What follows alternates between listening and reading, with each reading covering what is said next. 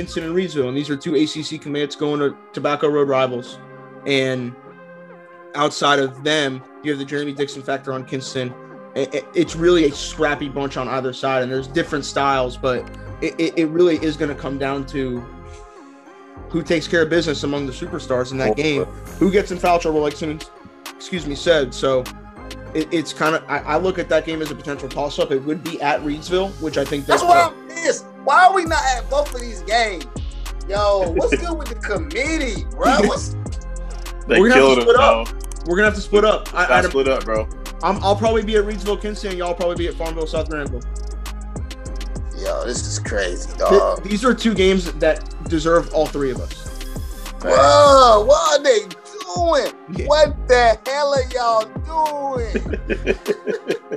But no, hey, we don't make the schedule. We don't make the rules. We just have to go by what they give us. But so looking at Reidsville, Kinston, Simmons, we talked a little bit about this before we started recording.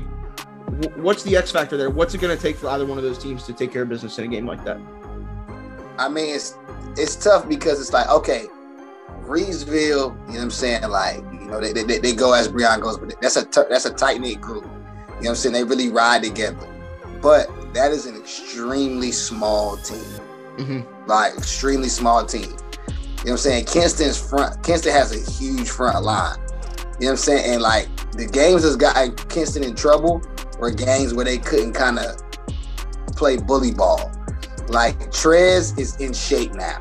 Like, he's back. And that's a tough check because it's like, I think Reidsville will have to play them zone. Mm-hmm. I'm not sure if they can play them man-to-man. Like, you know what I'm saying? Because it's like, you know, in a game like that, like, the emotions are, like, their emotions are going to be so high at home through the roof that the physicality is going to be different. And I think, man, you know, Kinston has a couple more role players to that dude than they do in this situation. And it's not a diss to Reidsville. I just think that the size and then just the pedigree of Kinston basketball could help them in the end, man. But I mean, once again, it's on the road. This is where, like, the sixth man for Reidsville would be the home court environment. But you don't have it, right? You don't have it.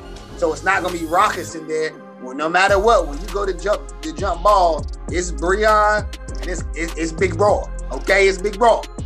All right. Okay, you down there 6'7", boy. It's game time. It's like, that's a different animal, dog. Like, Trez is different. Yeah. Rod, what kind of piggybacking off that, it's going to have to be, do you think it's a game where the two stars decide, or it's a game where everybody else decides it? I mean, obviously the stars they're going to be stars because neither team has nobody to stop the other star. So they're getting 30. They're getting 30 each. So, but I'll say this: it is coming down to the role players. What we saw with Jeremy Dixon the other night against North Lenore, he got in foul trouble. He had silly fouls too. Then he got a tick. He cannot do that. Like, I forgot about that, Rod. You're making a very valid point right now.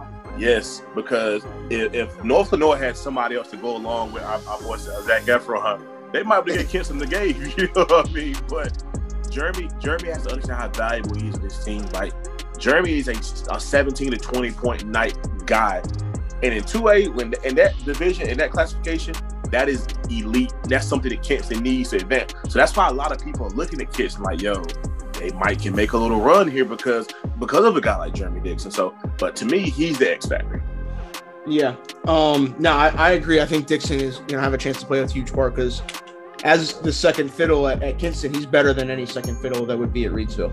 Because he's a shooter with size, and Reidsville doesn't have. They have some shooters, but they don't have any. And he got some wiggle off that belt. That's the difference, Boston's like. That's the difference. Like, he may have a little more wiggle than Trez. Trez joins straight line. Like, Jeremy coming down, he came down off the rip the other night. One dribble between Big Hezzy. My man, hands high, put him in the air. You know what I'm saying? It's at the 10. Like, he catch one of the big football brothers from Reidsville. One of those. It's spicy out here.